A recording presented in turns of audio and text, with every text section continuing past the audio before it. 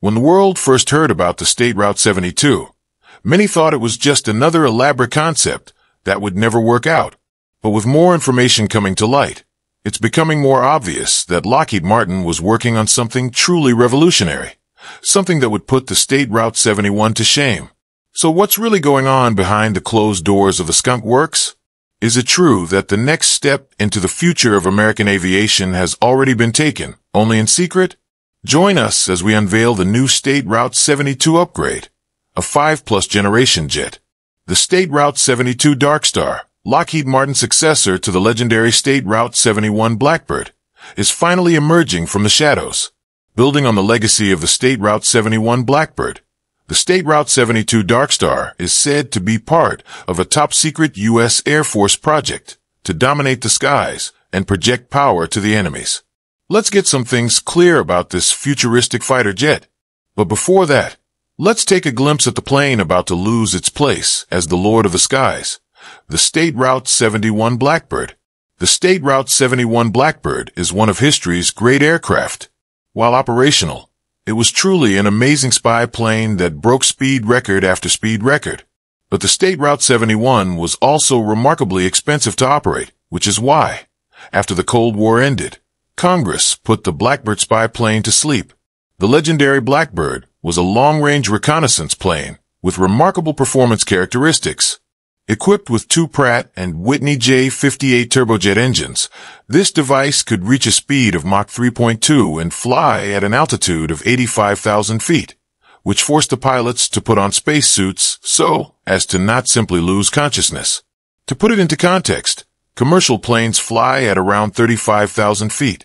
The State Route 71 was so fast that, to evade surface-to-air missiles, the jet would simply accelerate to outrun missiles. The Blackbird was specialized and distinct to its very last component. The jet needed to do things no other jet could do. As a result, the State Route 71 shared roughly zero commonality with any other airframe. So building, operating, and maintaining the plane also required specialized and distinct components. That's expensive and logistically complicated. For example, the aircraft had the smallest radar cross-section available to Lockheed at the time of its development. So, on a closer look, the Blackbird is actually an early attempt at stealth design.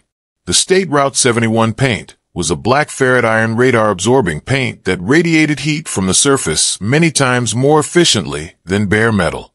Additionally, it reduced skin temperature, thermal stress on the airframe, and gave the Blackbird an even more menacing appearance. About 85% of the structure was made of titanium, and the rest was made of polymer composite materials. To avoid unnecessary waste, Lockheed specialists used an easily machined titanium alloy that softens at a lower temperature. But the high temperatures that arise during flight at speeds of several Mach required a special approach to the design and operation of the device. Fuselage panels were manufactured to fit only loosely with the aircraft on the ground. Proper alignment was achieved as the airframe heated up with thermal expansion of several inches. Because of this, and the lack of a fuel sealing system that could remain leak-free with extreme temperature cycles during flight, the aircraft leaked JP7 fuel on the ground prior to takeoff, annoying ground crews. The main sections of the SR-71 skin were corrugated rather than smooth, causing aerodynamicists to jokingly call the Blackbird the Mach 3 Ford trimotor, due to the latter's peculiar corrugated aluminum skin. But this was quite reasonable for a new aircraft, since high temperatures would simply lead to splitting or twisting of the smooth skin, while the corrugated skin could expand vertically and horizontally, having increased longitudinal strength. The State Route 71 was designed with the focus of being undetectable on enemy radar, and it achieved this with remarkable success. The engineers even went as far as to use cesium-based fuel additives to reduce the radar visibility of exhaust plumes. In 1974, the State Route 71 set the record for the quickest flight between London and New York. In 1976, it became the fastest air-breathing manned aircraft, previously held by its predecessor, the closely related Lockheed YF-12. As of 2025, the Blackbird still holds all three world records. However, as mentioned before, this legendary colossus wasn't all green, and it soon fell victim to high costs. The State Route 71 cost as much as $200,000 per hour to operate when all of its ancillary expenses were factored in. Part of that cost stemmed from the fact that it was a small, specialized fleet. Because of the small number of jets built, 32, and its unique design, the State Route 71 was a maintenance hog. It also required a specialized logistical train, particularly for its exotic fuel, which cost $18,000 per hour in 1989 at least. It was this reason that became one of the cornerstones in Congress's decision to stop operating this reconnaissance aircraft.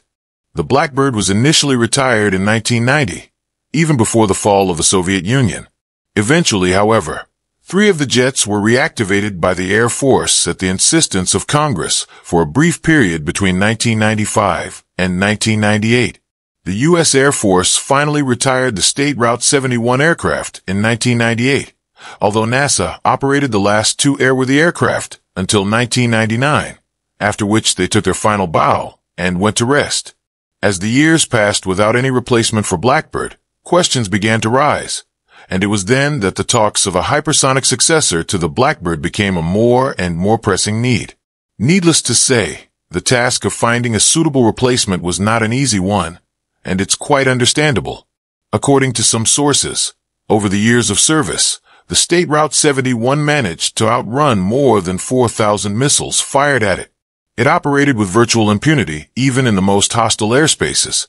That's what the U.S. needs to replace. Little wonder it's a difficult task. Many people believe that the first rumors about the State Route 72 appeared in 2007, but the truth is that it had in fact happened in the very early 2000s, when Skunk Works realized that the era of the State Route 71 had come to an end, and the time had come to prepare a worthy replacement for it. 2006 to 2007 are very relevant years for Lockheed engineers, mainly because in that period they collaborated with the Aerojet Rocketdyne team and had been working on an engine capable of hypersonic speed. Since this time, Aerojet Rocketdyne applied their scramjet technology, supersonic combustion ramjet, to the engine design of the SR-72, since it was supposed to receive an advanced air-breathing propulsion system, which would be able to work equally well not only at subsonic and transonic, but also at supersonic and even hypersonic speeds. The SR-72 is not just a fast plane. It's the State Route 72 is a revolutionary aircraft, unmanned, reusable, and the first of its kind. Designed to exceed 4,000 miles per hour, it flies faster than Mach 5. That's fast enough to cross the Atlantic in just over an hour. Unlike its predecessor, the manned State Route 71 Blackbird, the State Route 72 eliminates risk to pilots by operating autonomously, making it ideal for dangerous missions. This jet is built to outrun the most advanced surface-to-air missiles. It represents the future of high-speed, autonomous warfare. But it's not just about speed records. The State Route 72 is designed for deep reconnaissance, surveillance, and strike missions behind enemy lines. Thanks to its hypersonic velocity, it could enter and exit hostile airspace without being detected, ending battles before they begin.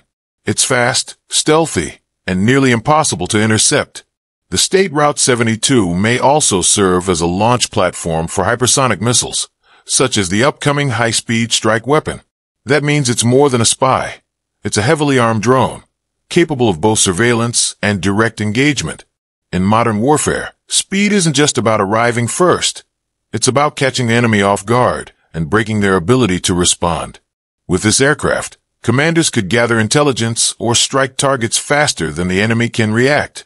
For years, there were doubts about whether the State Route 72 even existed. But in 2013, Lockheed Martin Skunk Works officially confirmed its development, calling it the son of Blackbird, and promising it would fly at Mach 6, twice the speed of the State Route 71. They noted that while the State Route 71 was built with mid-20th century tools, like slide rules and paper, the State Route 72 would be born from advanced digital design and manufacturing. In 2016, Lockheed CEO Marillyn Hewson announced a breakthrough that would allow the State Route 72 to reach Mach 6 and produce a prototype the size of an F-22 for under $1 billion. 2 years later, Lockheed VP Jack O'Banion cited key advances, like 3D printing and digital modeling, that made the State Route 72 a reality.